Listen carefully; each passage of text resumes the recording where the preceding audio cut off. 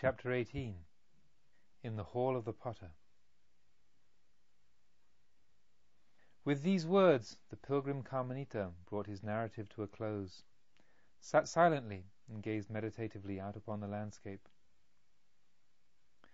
And the Lord Buddha also sat silently and gazed meditatively out upon the landscape. Lofty trees were to be seen, some near, some farther off, some grouping themselves in shadowy masses, others dissolving airily in cloud-like formations and disappearing into the mists in the distance. The moon now stood directly over the porch, and its light shone into the outer part of the hall, where it lay like 3 white sheets upon a bleaching green, while the left side of the pillars gleamed as though mounted in silver. In the deep silence of the night one could hear a water buffalo somewhere in the neighborhood, cropping the grass with short measured jerks. And the master pondered within himself. Should I tell this seeker all I know of Vasiti? How faithful she was to him? How, without fault of her own, she was forced to marry Satagira by low fraud? How it was her doing that Angulimala appeared in Ujjaini? And how, owing to that very visit, he himself, Kamanita, is now treading the path of the spiritual seeker instead of sinking into foul luxury? Should I reveal to him the path that Vasiti is following now? But he decided that the time was not yet come, and that such knowledge would not be helpful to the seeker in his efforts. The master therefore spoke and said, "To be separated from what we love is suffering. To be united with what we do not love is suffering." When this was said, it was said of such an experience as yours. Oh, how true!" called out Kamanita in an agitated voice. "How profoundly, deeply true! Who, stranger, uttered those profound and wonderful words?" "There's no need to be concerned about that, friend. It is of no consequence who uttered them, as long as you feel and recognize their truth." "How could I not? They contain in a few words all my life trouble. Had I not already chosen a master, I would seek none other than the admirable one with whom these words originated." "Then you have a master whose teaching you acknowledge, friend, and in whose name you have gone forth?" "In truth, brother, I went forth in the name of no master.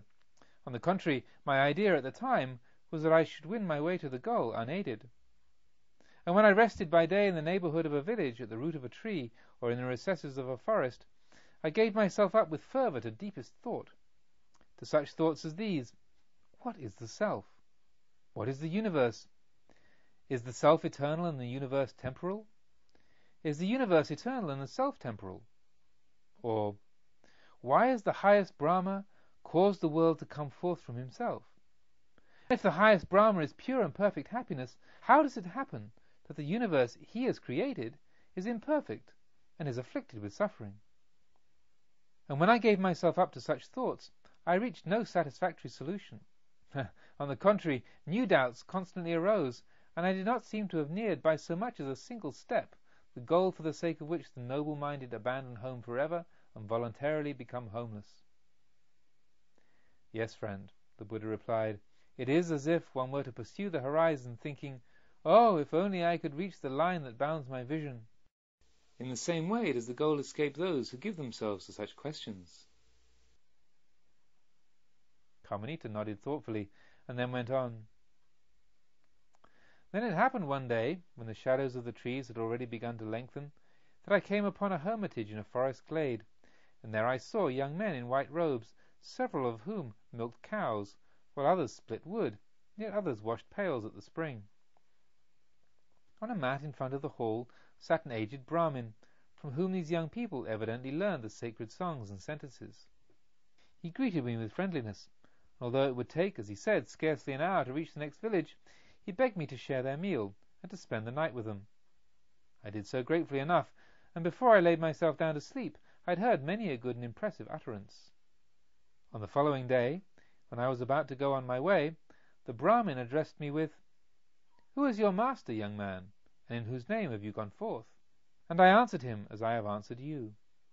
Upon which the Brahmin said, 'How will you, friend, reach that highest goal if you wander alone like the rhinoceros, instead of in a herd and led by an experienced leader, as is the way of the wise elephant. At the word herd, he glanced benevolently towards the young people standing round about. At the word leader, he appeared to smile with much inward satisfaction. "For," he went on, "this is indeed too high and too deep for one's own comprehension, and without a teacher it must remain a closed book. On the other hand, the Veda, in the teaching of Shvetaketu, says, 'Just as, O beloved, a man who has been led blindfold hither from the land of Gandhara, and then has been let loose in the desert, will strike too far eastward, or it may be too far to the north or to the south, because he has been led hither with his eyes bound, but he will, after one has unbound his eyes and said to him, "There in that direction live the Gandhara, go hither," ask his way from village to village, and reach his home, richer in knowledge and wisdom, so also is the man who has found a master to direct him to the land of the spirit. Such a man can say, I shall have part and lot in this world's turmoil until my liberation comes, and then I shall go to my real home." I saw at once, of course, that the Brahmin was planning to secure me as a pupil. But this very desire of his destroyed any confidence which might have been awakened within me. On the other hand, I was well pleased with the saying from the Veda, and, as I went on my way, I repeated it over and over again to myself, in order to fix it in my memory. In doing so, a sentence occurred to me which I had once heard used regarding a particular master. The master does not crave disciples, but the disciples the master. What a very different man he must be, I thought to myself, from this forest Brahmin, and I longed, Venerable One, for the master who was above all such craving. Who is this master whom you have heard so praised? What is his name? It is, brother, the Samana Gotama of the Sakya clan, who renounced the throne of his fathers. This master Gotama is greeted everywhere with honor and with the joyous acclaim, "He is the Blessed One, the Holy One, impeccable in conduct and understanding, knower of the worlds, teacher of gods and humans, the Enlightened One, the Buddha." And I journey now in order to find that Sublime One and to acknowledge myself as his disciple. But where, friend, does he now reside, this sublime, this enlightened one? Far to the north, brother, in the kingdom of Kosala, lies the town of Savatthi. Just beyond the town is the richly wooded Jetavana Park, filled with mighty trees in whose deep shade, far from all noise, the wise and faithful are able to sit and meditate. Its crystal pools ever exhale coolness, and its emerald meadows are strewn with myriads of vari-coloured flowers. Years ago the rich merchant Anathapindika purchased the grove from Prince Jeta and presented it to the Buddha. It cost so much money that, if spread out over the surface of the ground, it would have concealed the whole property.